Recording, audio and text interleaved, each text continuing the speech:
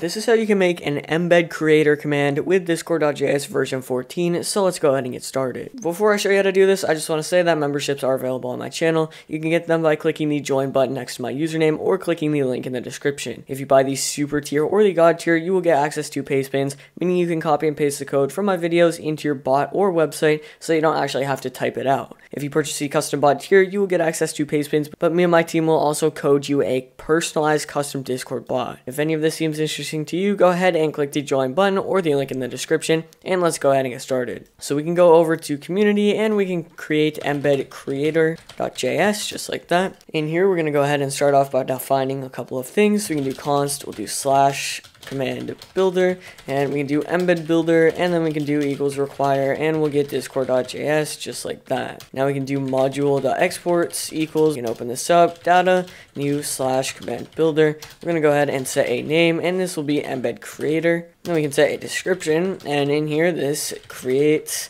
a custom embed just like that. Then we can go ahead and add a few values. So we can add string option, we'll do option arrow function option set name, and in here we're going to go ahead and get our title. We can set a description for this title, and the description is just going to say this is the title of the embed. Now we are going to go ahead and set this one to required, so set required, make this true. Now we can go ahead and actually copy this.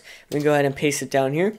This is going to be our description, and we can change this to the description of the embed. We're going to keep that true as well. Now we're going to go ahead and paste it one more time. We're going to say this is the color of the embed, and we're going to replace this. We're actually going to go ahead and say use a 6-digit hex code for the embed color. Now we are going to go ahead and set a max length, so we can do set max length, and we can go ahead and put in 6. So now we can actually go ahead and copy the one above it so we don't get that max length. We can go ahead and paste it down here. This is going to be our image, and we're also going to set this to false as well. Now we can paste this again, and in here this is going to be our thumbnail, and we're going to change this to false. I am also going to go ahead and edit this, so this is the image of the embed, and we can say this is the thumbnail of the embed. So now we can go ahead and do this again. This will be our field value name, and for the name we're going to go ahead and say, for the description we can say this is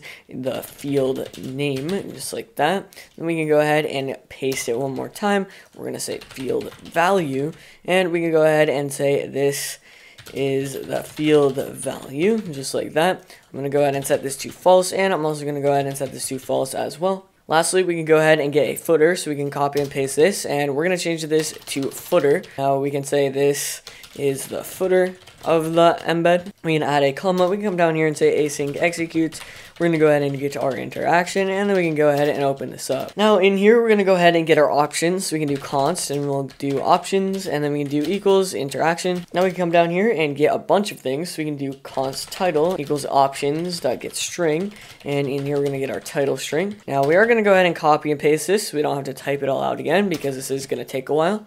For our title we can do description, and in here we're going to get our description. We're going to go ahead and paste it again, and we're going to go ahead and get our color, and we will get our color in here as well. Next we're going to go ahead and get our image. So image, we will get our image, and then we can go ahead and paste it. We're going to go ahead and get our thumbnail, and in here just like before we're going to get our thumbnail. Now we're going to paste it again, and this is going to be our field name, so field n, and we will get our field name.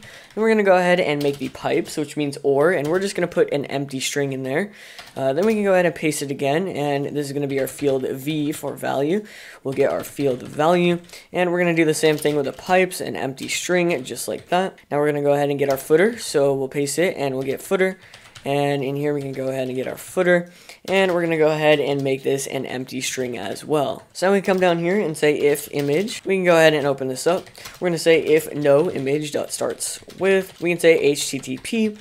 We can go ahead and return await interaction dot reply. We're going to go ahead and say content, and we can say you cannot make this your image, and we can make this informal just like this. Now we can actually go ahead and copy this. We're going to go ahead and paste it down here, and we're going to make this our thumbnail.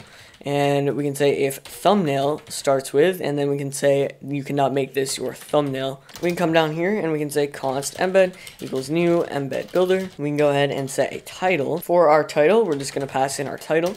We can set a description, and that is going to be our description. We can set a color, and in here we're going to go ahead and put some ticks. So we're going to go ahead and say 0x, and then we're going to go ahead and pass in our color. Next, we can come down here and set an image, and our image is going to be image. Then we can set a thumbnail, and that is going to be thumbnail. Now we can go ahead and set a timestamp, and that will be blank. And we can add fields. In here we can get our name, and that is going to be field N. Then we can do comma, and we'll get our value.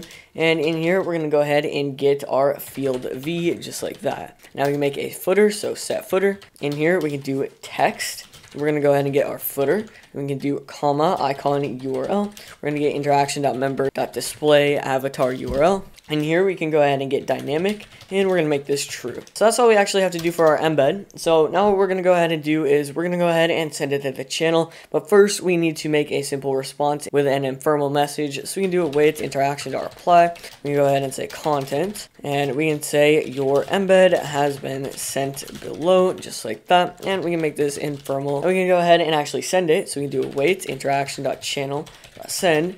We can do embeds. And we can go ahead and pass in our embed just like that. With that, we are actually done with the embed creator command, so we can go ahead and restart the bot and test this out. Alright, so over in the Discord server, we can actually go ahead and test this out. So we can run our /embed creator command just like that. You're going to notice that it says we have to input our title, description, and color. And the reason for that is because we do actually have to have a baseline embed. So we can go ahead and input all that information in. So first, it's going to be the embed title. Then we can make it the embed description. Next, we're going to put in a 6-digit hex code. So you're probably going to have to Google this to get the exact hex color you want. But for me, I'm just going to go ahead and put in a couple of random numbers. Now we're going to go ahead and leave everything blank. We're going to test this out with more information later. So we can just go ahead and send it. And as you can see, it's going to say your embed has been sent below. It's going to go ahead and say the embed title, the embed description, and it's going to go ahead and give the timestamp. So now we can do embed creator again. We can do the embed title. We can do the embed description. We're going to go ahead and just get a random color, just like that. Now we can go ahead and get the image. And so the image, I'm just going to go ahead and copy the ASCII logo because I have that already. We can go ahead and paste it in there. We can also go ahead and make that our thumbnail. We can get our field name test, and we can get our field value test. And then we can go ahead and say this is a footer. Just like that. Now we can go ahead and actually send all of this information, and as you can see, it's going to say your embed has been sent below. It's going to go ahead and give me the title, the description. It's going to go ahead and give me the thumbnail and the image, as well as saying the footer, the values, all of that stuff. Now let's say I put in an invalid image. So we do embed creator again. We say title, description, color. We just pass in a couple of numbers. Then we go ahead and put an image like I don't know, this is an image. If we go ahead and send it, it's going to say you cannot make this your image because obviously it's not an actual image that will go into the embed. Now this would be the same if we were to do embed creator, say title, description, pass in a color, and let's say we were to choose a thumbnail this time and we put in some letters there, it's going to say you cannot make this your thumbnail. If this was helpful for you, go ahead and leave a like and subscribe. If you need any help with this, go ahead and join the server in the description below and we'll be able to help you out. And with that, I will see you guys in the next video.